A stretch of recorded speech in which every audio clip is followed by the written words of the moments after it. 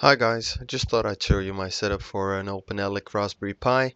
My system is overclocked and I'll just show you the boot up here. I'm going to do a reboot just to show you. Do a clean shutdown first and then it should boot from scratch.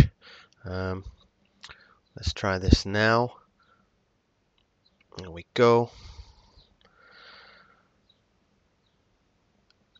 It should reboot. There we go. Right. As you can see, rainbow screen, pre-boot, everything goes super snappy. The Openelec boot also super snappy. And there you go, Kodi logo, and we're in. I'm running the latest version of Openelec on the Raspberry Pi 2. As you can see, the CPU temperature is 42 degrees.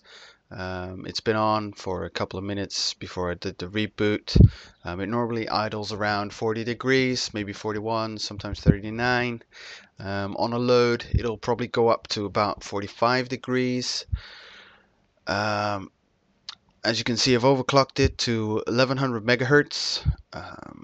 And you can see in the top, it is the ARM v7, which is the Raspberry Pi. The multiple cores at the bottom there. Really nice system. I'm overclocking it to the max. I've got a cooler inside here and it's running pretty silent. It's a 12 volt fan and I'm running that straight off the Pi. Here's the inside. I've attached it with some double-sided tape to the case and I've got some cooling fins on the chips as well. I'm also running off the USB. I've only got the boot files on the actual SD card and the rest of the system is on the USB. It's a fast USB. It's a 3.0, one of the fastest you can get. And yeah, let's have a look inside the menus here. Get out of this and I'll show you some add-ons that are pre-installed. There you go. It's super snappy in the menus as well. You open up, it almost populates instantly. Let's load up some box art for stuff. There you go. Instant load ups.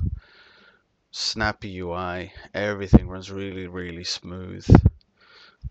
Let's check out another couple of pages here so you can see that I didn't preload any of this. I did install the add-ons first. But I haven't navigated too far into it, so as you can see, everything just loads in almost instantly.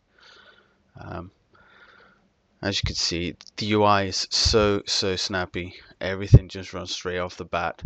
As you've noticed probably, I still have some overscan. That's because I'm using a monitor that I'm not going to use with the Raspberry Pi. This is going to be hooked up to a different TV that can handle the overscan and automatically scales it to the screen. But yeah, all in all, really good system. Raspberry Pi 2, major upgrade on the Raspberry Pi 1. Nice overclocking capabilities, doesn't run too hot. Yeah, still fiddling with this menu here. I can't believe how fast it is. It just loads up instantly. Okay, well that's it for me. Like if you enjoyed this video. Thank you for watching.